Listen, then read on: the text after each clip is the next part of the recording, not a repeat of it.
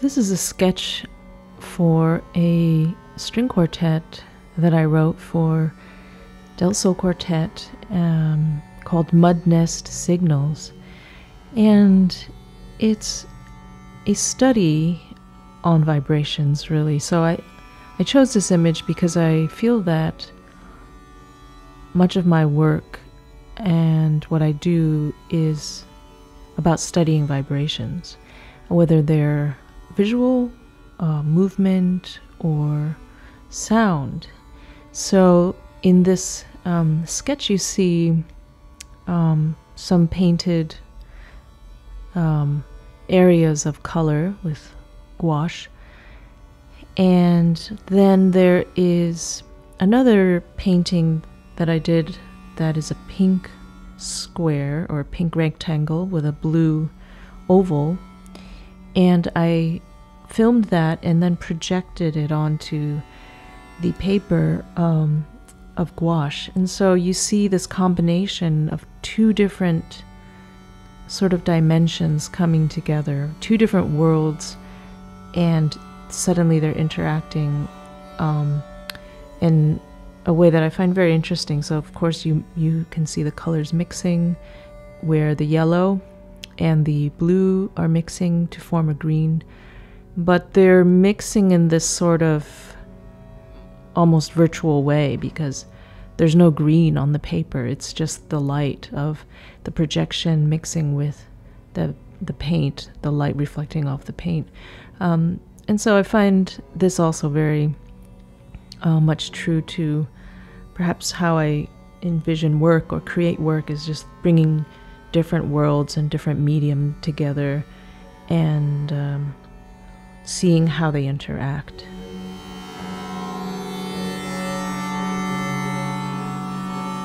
This is a tricky question. I think on one hand, I feel like when you ignore the question and you just go about doing your work, like that's one mode that I operate in. I want to ignore the fact that there is an issue, because then you are equalizing in your own worldview your position in it, right? At the same time, you can't be blind to the fact that there are inequalities. And so there's a really fine line I feel that we all have to walk, because when you accept that there are inequalities, that can also lead to a kind of internalized oppression, or feeling that there is a problem, or that you are less than, or that, you know, there are cons. And then on the other hand, when you ignore it, you also are being blind to the realities. You don't always know when people in their minds think that you are actually less than they are. At the same time, I'm not going to assume that about anybody. You know, I want to give people the benefit of the doubt and give them the best that I can offer as a person, and expect them to give me the same. And of course, it's not always going to be like that. But I've been also very blessed to have, you know, many opportunities and help from many men. And so I want to also acknowledge that. I think one of the pros is that, in a way, there's a certain freedom when you feel like there's not so much of a history that you've belonged to. Yes, you might say, well, that history just has not been, you know, brought up to our awareness. It's been his story, not her stories. And so we're just not aware of those stories. We are a part of them, but they're just buried. But also that there's this feeling that, well, if I don't belong, I don't have to fit in. I don't have to do things a certain way, and I can really just carve out my own world and create in a way that I want to, and have that sense of freedom. And so there is perhaps a little bit of an advantage in that feeling.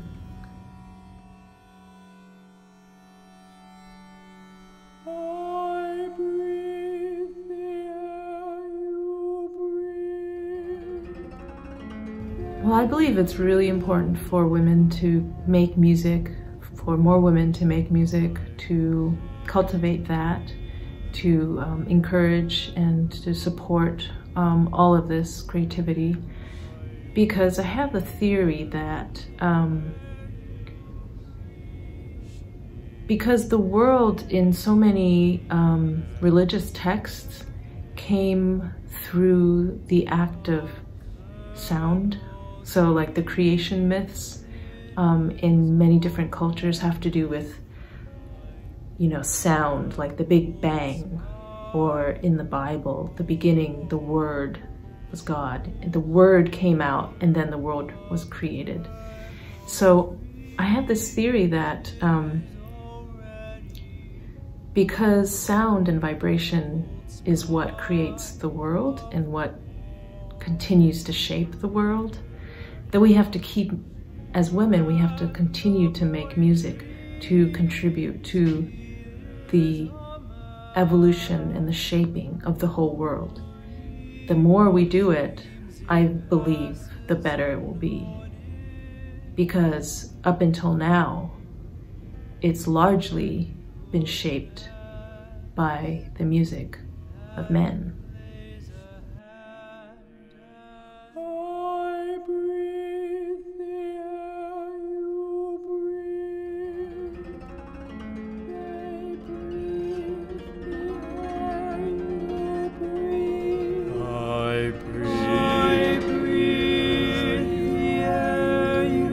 I've had this reoccurring dream for, well, since the last maybe 15 years, where I have like this really thick paste and it's just like gobs of it stuck in my mouth and kind of down my throat. And I have to just like really dig my fingers in there and gouge it out and like pull out these wads of like thick clay. And it's just an awful feeling. It's an awful dream. That, you know, like no matter what I do and how much energy I spend, it's like doesn't quite come out. And I think it has a lot to do with using my voice and singing and creating work with my voice, and maybe the metaphor of, you know, getting my voice out.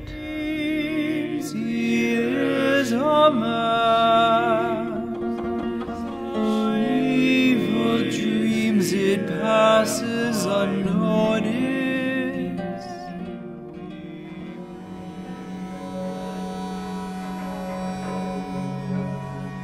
When I leave this world, I don't really think I would want any objects with me.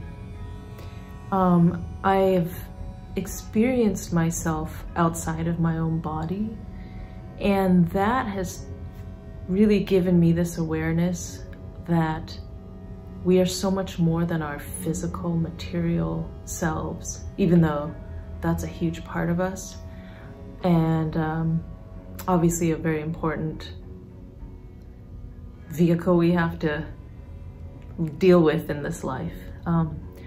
But I feel that in the afterlife, I wouldn't really necessarily want any particular objects from here because I don't feel like I would need them.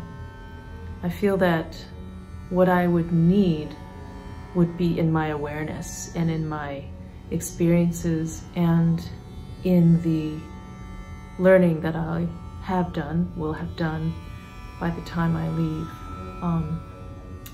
So yeah, I would want to go as lightly as possible.